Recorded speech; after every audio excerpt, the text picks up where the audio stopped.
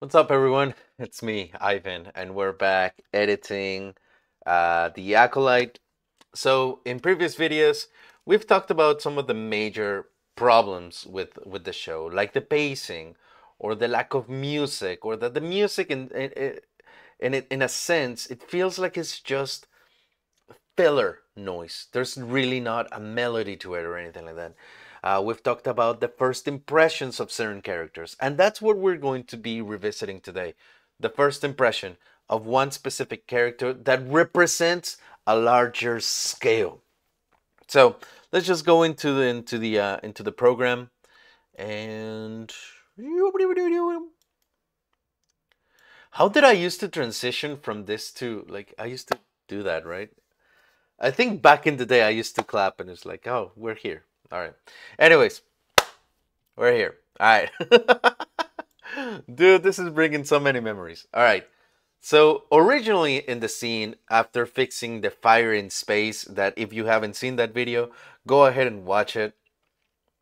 Uh, we have one of my most despised characters. I really don't like this character at all in the original series because of many things that we are about to see. All right, let's continue. Let's just watch.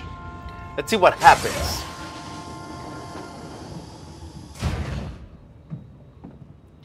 So in the original series, right after the fire in space scene, we have the Jedi walking into the ship. What do we owe the pleasure of Jedi presence on our humble ship? And they're like, "Oh, what do we owe the pleasure?" Now here's the thing. The Jedi are looking for someone, right? And remember, this is what I want you to keep in mind during this scene. What is the purpose of this scene? What is the purpose?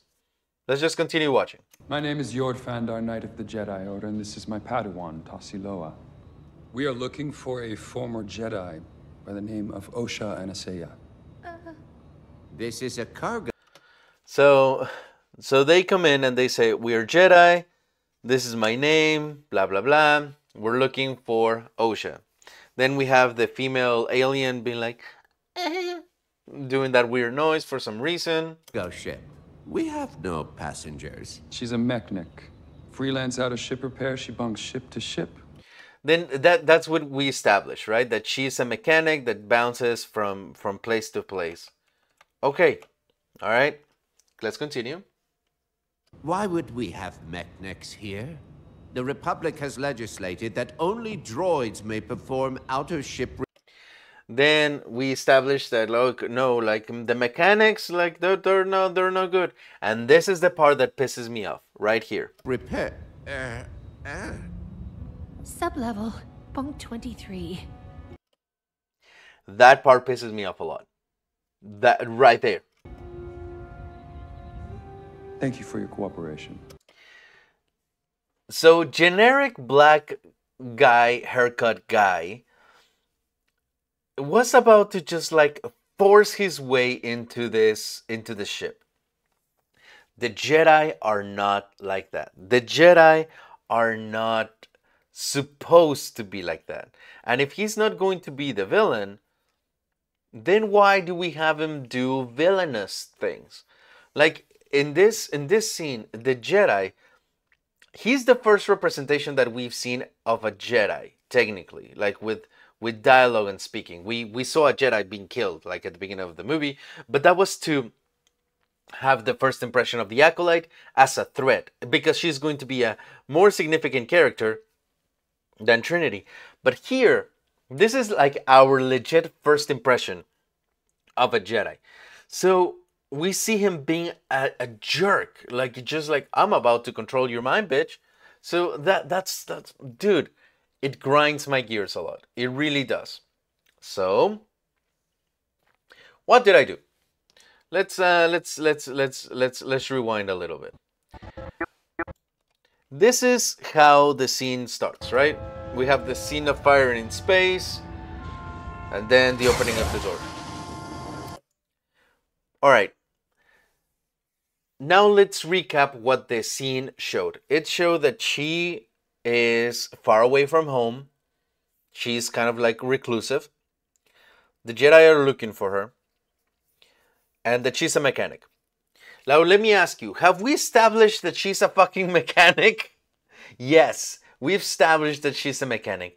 Is the point of living in a ship as a mechanic being illegal? Does it come up in any other point during the story? No.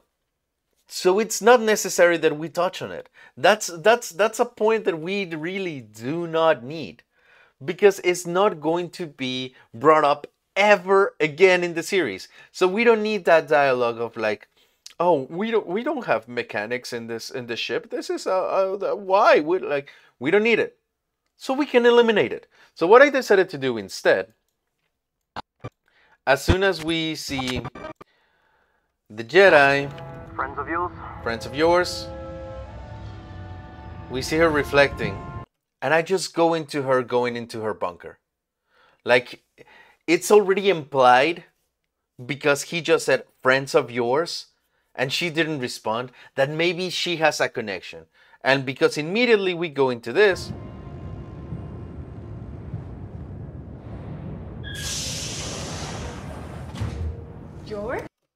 Yor, with a smile. She knows him. Let's not, like, the audience doesn't need to be like hand holding all the time. Like, you can let the audience really know a lot by just a couple of things. Oh, friends of yours? Yor, obviously they were friends at some point, or they're friends now. Like, you don't have to, you can just cut the entire dialogue of the aliens and it doesn't affect the story, because we're still establishing that there's a connection between them. And during the conversation that she has with the Jedi, you'll see that the same thing that was touched on during the conversation with the aliens, it's touched on here in a better way. So let's continue. The first impression that we also have is this guy doing a little like tucky tuck that does with the cape, and I don't know why, I just don't like it. Look. Just like, let me not sit on this. Like, I don't know, it just felt awkward, so I decided to cut it. George? Now, this is the other thing. When she comes in, this is what happens. George?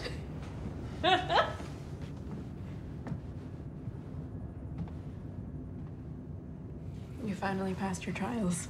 I made Knight 2 years ago. So you see, that's like, this as an impression, as like, yeah, I made Knight. Like, hey, I just became a Jedi, and his demeanor is not one of a jerk. And just because this is the first impression that we have of him, being like with a caring demeanor, you know, like still with that poise of a Jedi, it becomes a much better first impression as of him trying to like control the mind of an innocent bystander. And because I wanted to emphasize the fact that he's a Jedi, I decided to add subtly the theme of the Force in the background, just to kind of accentuate the fact that we are meeting a Jedi.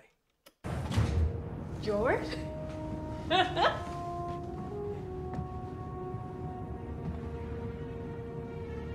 You finally passed your trials. I made Knight 2 years ago. Never thought I would see the day. You see? So now it becomes more of a gentler transition. Now let's continue with the scene. Let's see what happens later. Gorpsec is about as far away from Coruscant as you can get. So, what are you doing here then? You just wanted to pay your old friend a visit. So, obviously we are about to find out that someone is looking for her, right? So that's why we have this reaction. But he just said something very important. Hey, you're as far away from home as possible. So we already know that she's kind of like a runaway. They know each other. With this scene, we've already established that they know each other, that she has some sort of connection to the Jedi. she used to be friends with the Jedi, and that she's like really far away from where she's supposed to be. All of those things that we kind of already established with the scene that we cut away, we have them here. So there's really no reason to have the aliens, the aliens dialogue. And especially we fixed a little bit of his image. Now, this is the important thing. When she goes to reach out, I have this little subtle like music to kind of like emphasize like a little bit of doubt. Here then. I just wanted to pay your old friend a visit.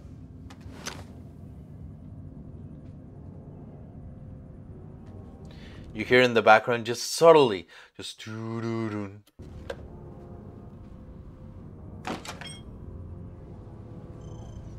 What's going on, Yord? So obviously, because that was a reaction that she wasn't expecting, she goes, "What's going on?" This scene is very important. All right, so let's continue. The Padawan walks in. I think it's best you take a seat. It's best you take a seat. Now let's go to the original scene. So how long have you been a mechanic? And here we have this part that again kind of makes the Jedi look like assholes, like legit. And that's a problem that we have like throughout the entire series, that the Jedi kind of look like jerks, like really just like those abusive space cops, you know?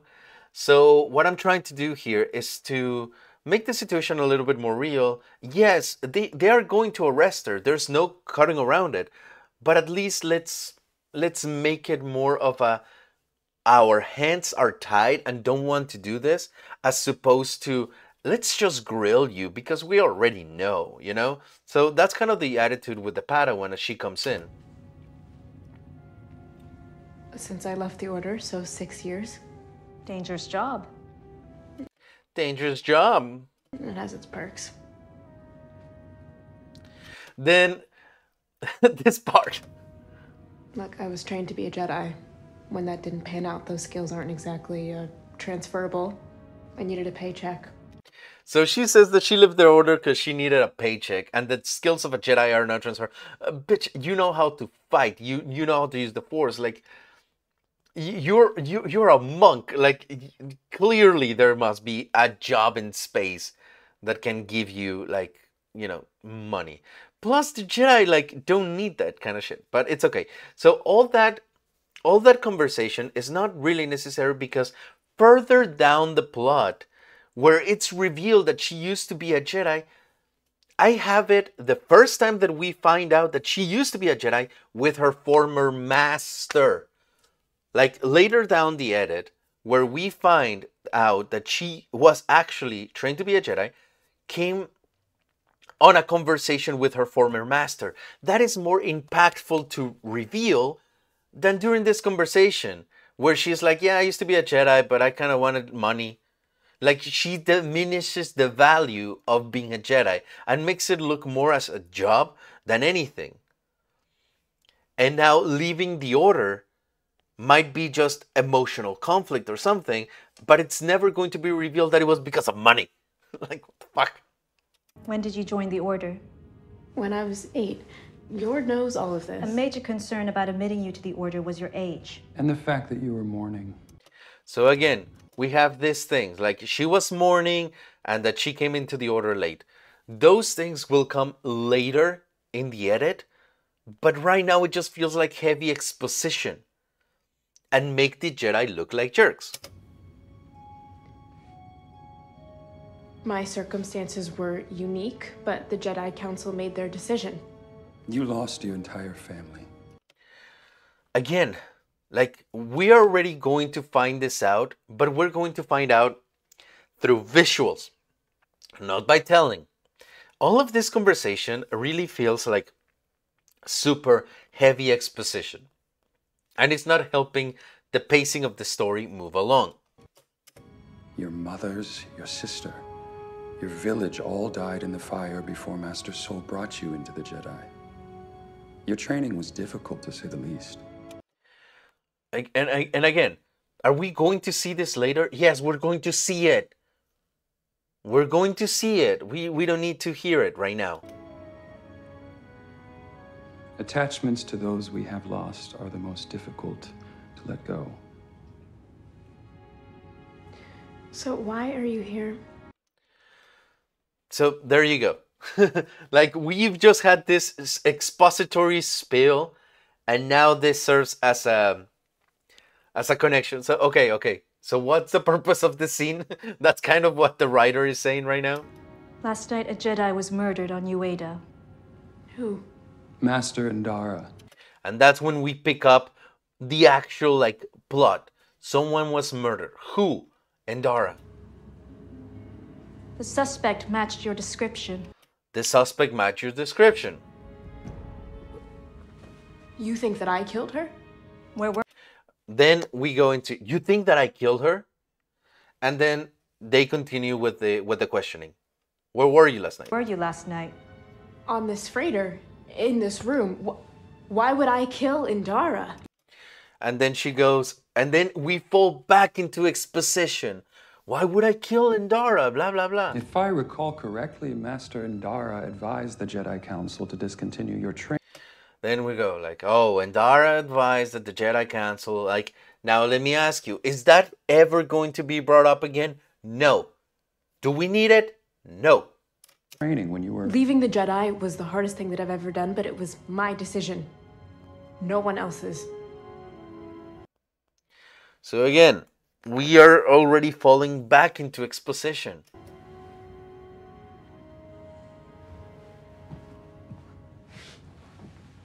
You really think I'm capable of betraying the Order? Then she goes, do you really think I'm capable of betraying the Order again? Kind of the same question that she already asked. Do you think I'm capable of killing her? Overpowering a Jedi Master and murdering her? Overpowering a Jedi Master and killing her? Like, that question was already asked. She legitimately asked, do you really think I killed her? But then we have like another page of dialogue to come back to the same question. Do you think I would really betray the Order by overpowering a Jedi Master and killing her? Like, girl, you already asked this. When I see her, that's her! Then somehow, out of the blue, they brought the bartender to say, yeah, that's her. Like, they are already said, like, hey, your looks match the description of the killer. They already have the information. They don't need this redundant confirmation. She killed the Jedi and ruined my bar. And it just kind of sounds cheesy. She killed the Jedi and ruined my bar. I demand reparations. It doesn't matter what I think. And then we have this random ass line. It doesn't matter what I think. Like, this doesn't hit anymore because she already asked the question twice, and the answer to the question was exposition and then the silly bartender. Is the bartender going to ever be brought up again? No. Do we need it? No. Then we continue. Then we establish again the little robot. Now that you've been identified, the prison transport will take you back to Coruscant. And now we're talking, okay, we're going to take you in. All right? And then we see this Iron Man looking dude. We continue walking. You're making a mistake. Then she's like, you're making a mistake. Blah, blah, blah. Continue. All right. All of that scene served what purpose? Let me ask, what purpose did that scene serve?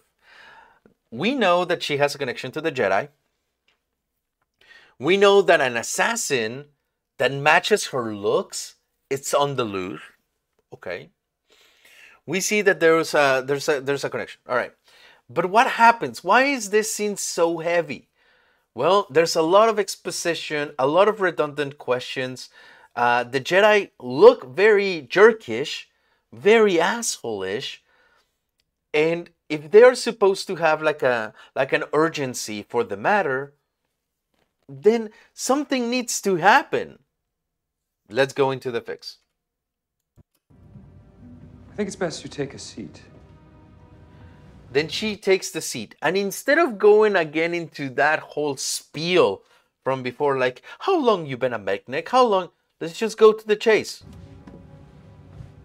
Last night, a Jedi was murdered on Ueda. Who? Because he's like, hey, you better take a seat. Like, I'm about to drop some heavy news. Instead of drop a, like, very asshole sounding interrogation, it's like, hey, let me tell you what's going on. You better sit down. Someone killed a Jedi. Who? That way, like, the news are given that impact. Master Indara. The suspect matched your description. All right, we're already in. There's no need. Like, we already established that she has a connection to the Jedi because of the way she greeted him. It's like, oh, you came to see your old friend. And then we're like, oh, someone killed a Jedi. Now she reveals that she knows. You think that I killed her? Where were you last night? On this freighter. So we continue with that. But here's the thing. No one else's that I've ever done, but it was my decision. She mentions that she left the order. Just by saying that, we already established that she was part of it. So we don't need to go into the whole exposition rant, right? No one else's.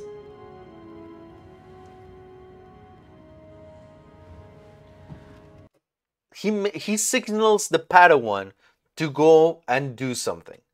But this is where this is the subtlety and the important thing. You really think I'm capable of betraying the Order, overpowering a Jedi Master, and murdering her?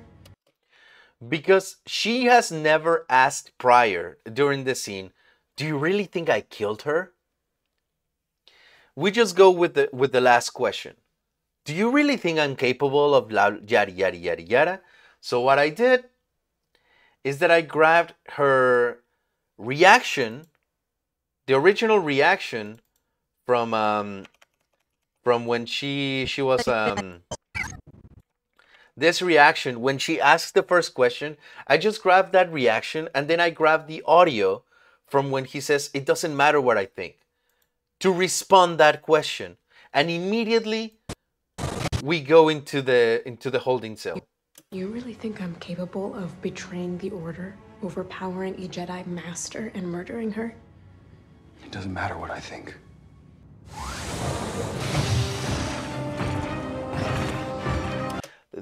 That's it. You move along. You move with the point. So right now, that scene that served as a exposition dump of a lot of things that are not necessarily important right now that we're going to show later. Now it becomes like, hey, my friend, you better sit down. What's going on? Someone killed a Jedi, and it matches your description. Do you really think I did it? It doesn't matter what I think. That way, the first impression that we have of this Jedi is one more of like, hey, I do care about you. But because we end on that note of like, hey, it doesn't matter what I think, and we don't see them grilling her with like very asshole sounding questions. Now the Jedi look like, hey, our hands are tied. Like legitimately, the hands are tied. That way, we don't see the Jedi as like fucking space cops, but we see them more of like, hey, we gotta do something about this, and I'm sorry.